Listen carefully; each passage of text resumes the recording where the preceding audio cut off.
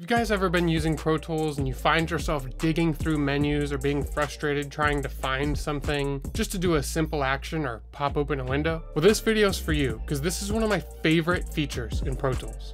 I'm gonna walk you through how to create your own custom shortcuts. And if you stick around to the end, I'm gonna do a quick fire list of my 10 favorite custom keyboard shortcuts.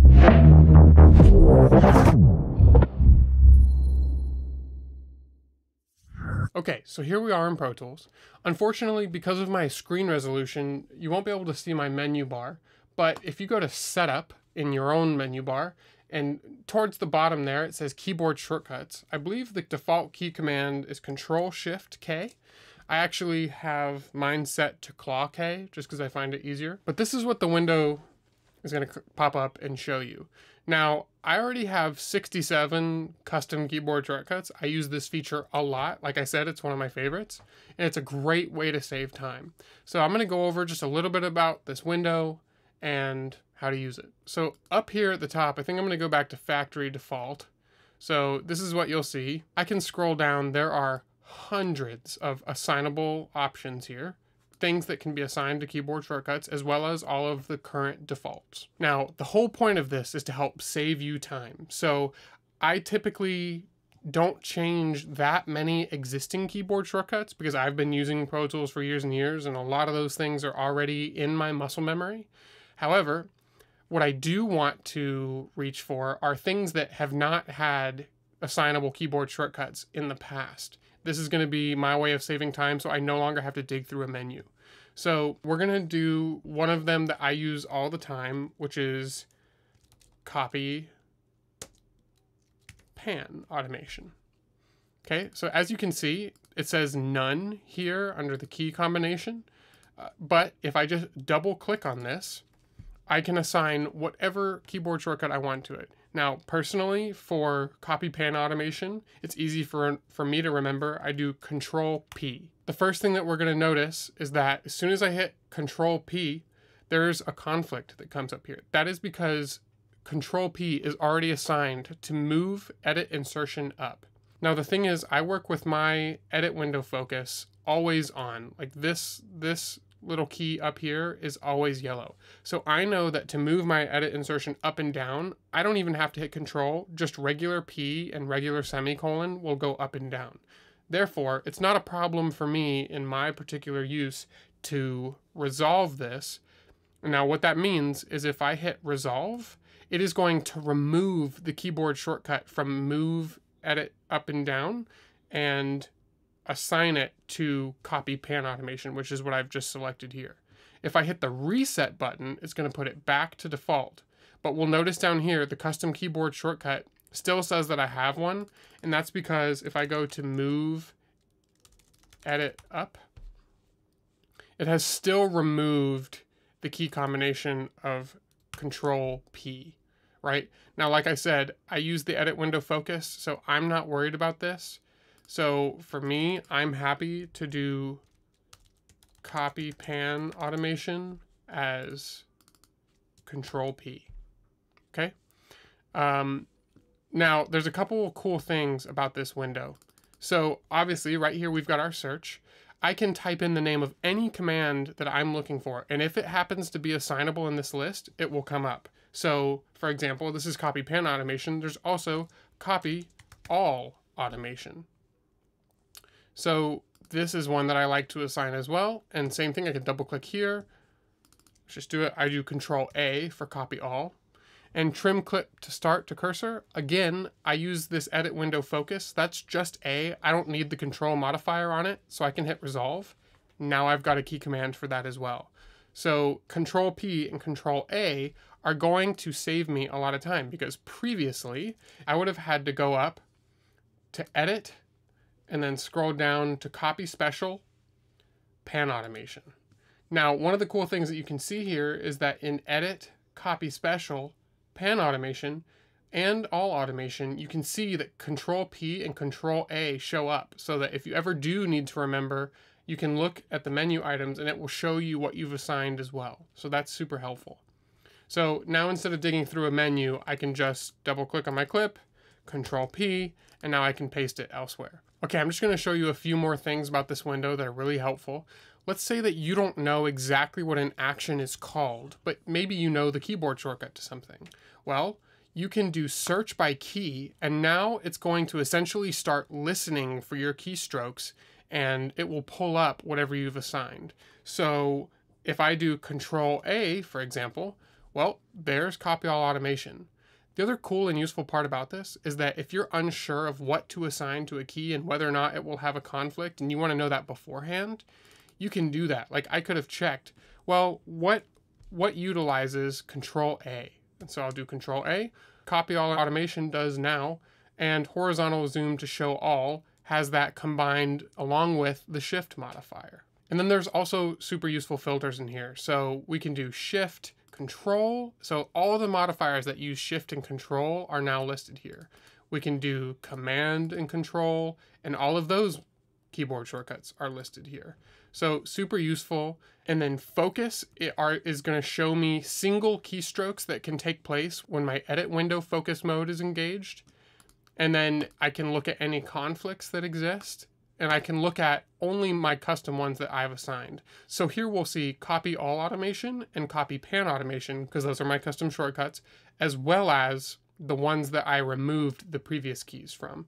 Now, one last useful thing I want to show you about this before I tell you about my favorite keyboard shortcuts, and that is that if you are working on your home system and you are very used to your own custom keyboard shortcuts, and let's say you have to go to somebody else's studio and sit down at Pro Tools and start working, you probably want to take those keyboard shortcuts with you. Thankfully, Avid have made it really easy here. So what you can do is you can go up to here, it's going to say factory default, even after you've made custom keyboard shortcuts. So what we want to do is save a custom keyboard profile. We're going to click up here. We're going to do save settings as, and then by default, it's going to go to Pro Tools presets, keyboard shortcuts, and it's going to save inside this folder, which can be located inside your documents folder. So I'm going to save this as keyboard shortcut tutorial and hit save. And there we have it. So now in Finder, if we click on Pro Tools presets, keyboard shortcuts, here's the ones I just saved. So I can just drag this onto a flash drive or email it to myself, and my keyboard shortcuts will be right there at my disposal. Okay, so as promised, I'm now going to walk you through my 10 favorite custom keyboard shortcuts, excluding copy all pan automation and copy all automation, because I already showed you that in the demo, but those are definitely on the list otherwise. Okay, so this first one is super simple. Let's say you've got a clip that's got a bunch of fades on it and you need to take this apart and rebuild it. It can be really annoying to go through and individually delete all these fades. What I like to do is just highlight all of these and hit Control F. And the keyboard shortcut for that one was delete fades. One of my next favorite ones is for duplicate tracks. I will do Control Option Command, which we also call claw. When you do all three of the bottom modifier keys like that, it's called claw. I do claw D, and that pulls open my duplicate tracks window. And the keyboard shortcut for that one is duplicate track. Okay, the next one, and this is arguably one of my favorites because I use it all the time. To activate and deactivate tracks, I use claw A. And just like that, I can hold down claw and hit A again, and it toggles between the active and inactive state. So the keyboard command for this one is selected tracks make active and inactive. And it's one keyboard shortcut and it's a toggle. I like to assign keyboard shortcuts for windows that I need to pop open frequently. One of them being the I/O window. So I do claw I. You'll notice I use claw a lot because claw isn't assigned by default to a lot of shortcuts, so it tends to be open in combination with a lot of the other keys. So claw I is easy for me to remember. It pulls open the I/O window. And the command for that is I/O setup. Another window I like to pop open frequently is preferences. I do this with command comma. This is how a ton of other apps are set up by default, so this one's a no-brainer for me. The next one, and this is another favorite of mine, the color palette window. I access the color palette all the time. So I do command numeric 0, and the shortcut for that is color palette. Another one that I have to do frequently on a mix stage when I'm delivering ads back and forth is save copy in, which I have as claw S. That opens up the save copy in window. The keyboard shortcut for that is save copy in. Okay, another huge time saver for me.